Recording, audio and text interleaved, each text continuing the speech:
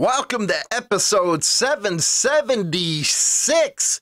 The country is on fire right now. If you don't know what I mean, there was two huge decisions laid down by SCOTUS. One that had to deal with a case up in New York, gun rights right there, big one. And then also the overturning, I couldn't believe that this one happened, but overturning of Roe versus Wade. And it is a freak out in this country right now. Over the weekend, there's been mass protests, there's been mass shenanigans, if you will. Gun case, huge, man, for concealed carry in those states that have these May issue deals. And then, of course, they send the abortion rights stuff back to the states.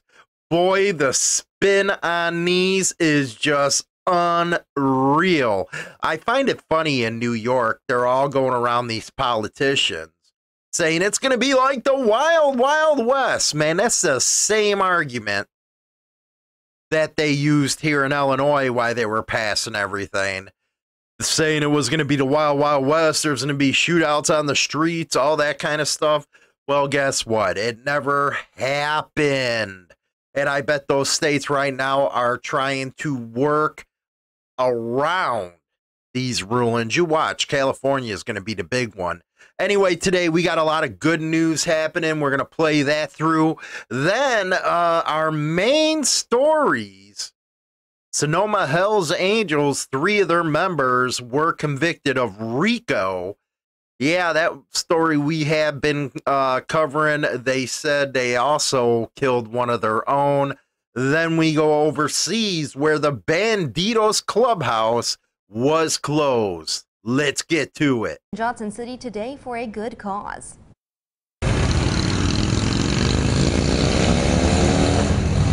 This weekend, the local chapter of the Southern Cruisers Riding Club hosted their 17th annual rally and benefit ride. It's a ride spanning all of the Tri-Cities region's most beautiful towns. Bikers took off this morning at 10 a.m. from Johnson City. Many people came in from other chapters to participate, including from other states, Canada, and even Sweden. Organizers say that the profits from registration for the ride all benefit St. Jude's Children's Research Hospital in Memphis. It's a drop in the bucket to an organization the size of St. Jude's, because their budget is unreal, what they spend to take care and everything like that. But it's dollars that they would not get if people here didn't actually support. Chapter 77 of the Southern Cruisers has been able to donate more than $83,000 to St. Jude over the years. The organization has donated more than $3 million total, and the group has around 30,000 members worldwide. Motorcycle Club are helping the family of an Oklahoma toddler who has an extremely rare medical condition. Ryder Barnes was diagnosed with Bayless ascaris, an extremely rare parasitic infection that quickly caused him to lose his sight and ability to drink and eat on his own. The Iron Pigs Motorcycle Club held a poker run and an auction to raise money for his medical cost. His parents, Colton and Alicia, say they will never be able to thank them enough for supporting their baby boy. They're doing it for no reason other than just love, you know, and if there was more love like this spread throughout the world, it would probably be a much better place.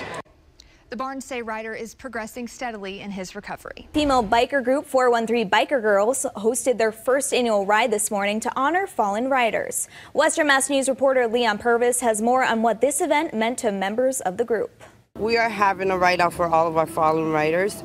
Meaning everyone that has fallen off, all the, deceased people that we know. Sharon Valentin, part of 413 Biker Girls, is one of the lead group members who helped put together the first ride out, as they are honoring those who died in a motorcycle accident, as this hits close to home for her. We've had a lot of close friends of ours pass away recently. Many bikers from all over came out to support the cause, as the group is also honoring those recovering or dealing with the after effects of a motorcycle accident. I think it is good to donate that money to the person they need it. Having people come out makes Sharon feel like she is making a change. It makes us feel proud. It makes us feel like we're getting through to people, the community itself. And the message behind 413 Biker Girls? It's just all women. We are here to empower women riders, and not only empower women, but we want to empower the community itself. We want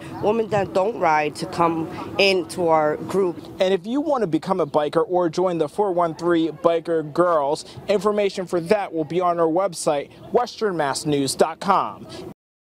That right there is the best part of biker news. Motorcycle clubs doing well, bikers doing well. It was awesome seeing them raise money for St. Jude's. St. Jude's is just a beautiful hospital. The parents or relatives don't have to pay for anything.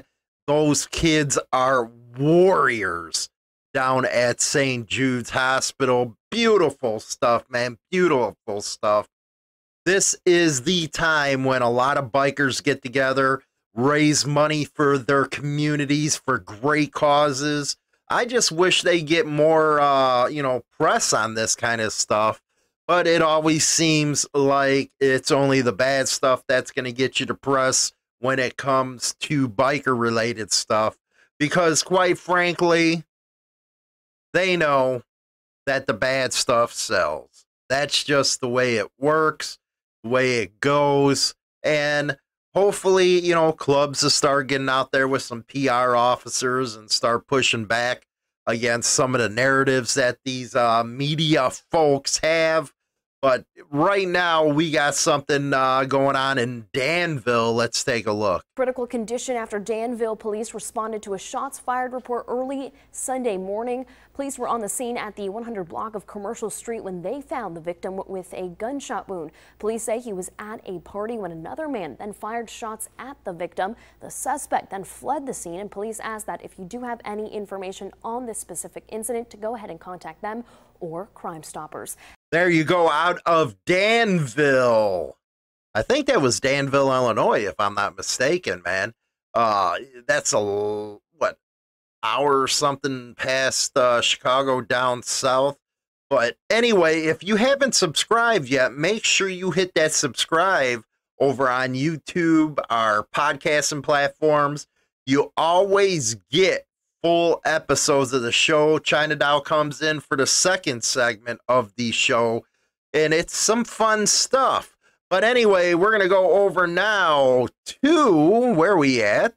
abc.net.au.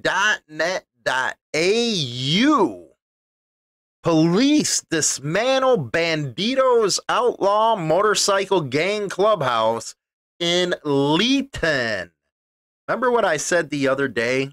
I'm happy as hell to live in the United States of America because we do have a Bill of Rights. Over there, no. They seem to do whatever they want, man. Kind of like Canada, man. The police are just horrible over there in Canada. We read a story on that one where they were claiming that Hells Angels and others were laundering money through tattoo shops and all that. And I have to say, man, that must be a tattoo shop that is banging to be able to launder money. Anyway, New South Wales police have dismantled a Bandidos gang clubhouse in the state's Riviera region.